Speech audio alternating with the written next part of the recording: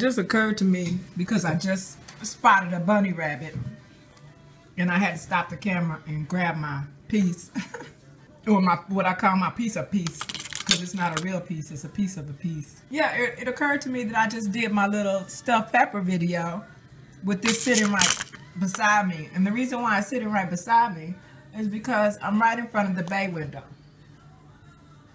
the patio. So I saw a bunny rabbit. They're brave, you know, quite gangster. So I bought this for that purpose.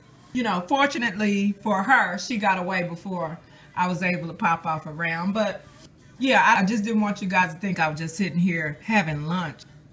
Gunside. Because that's not what I do. That's what your ignorant kids do on YouTube. I don't do any such a thing. So yeah, this is for critters that decide to invade my actual home.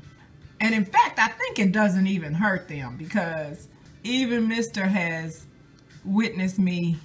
I told y'all my aim is good. So even Mr. has witnessed me hitting my target.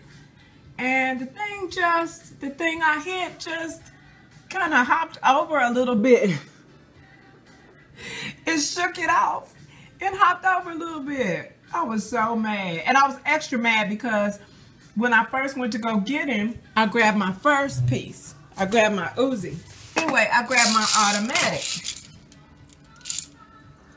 My automatic is half as powerful, only half as powerful as the Smith & Wesson. So we actually shot each other with this on the single shot. It stung, but that's it. So anyway, I got this one. So when I saw the little trick on my deck, I went to get this one because I'm being contrary to what common belief would probably be at this point. I was feeling a little compassionate, and I was like, I just want to sting them. I don't want to, you know, maim them or anything like that. So I got this.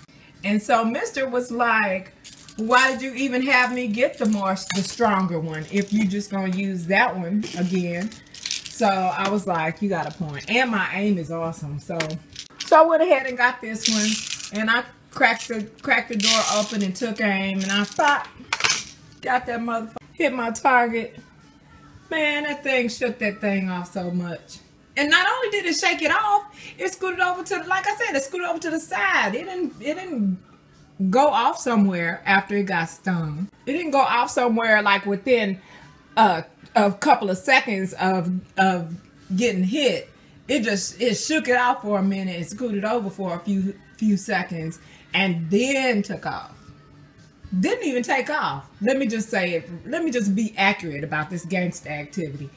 It left like, oh, okay, you don't want me here, but low key I'll be back, because I'm sure she will. But anyway, all the time I tell people to quit explaining themselves to y'all, and I'm sitting here explaining to y'all, explaining myself to y'all. No need. If you don't know by now that I have common sense enough not to be chilling with firearms sitting on the table while I'm scarfing down a stuffed bell pepper, then I don't know what to tell you.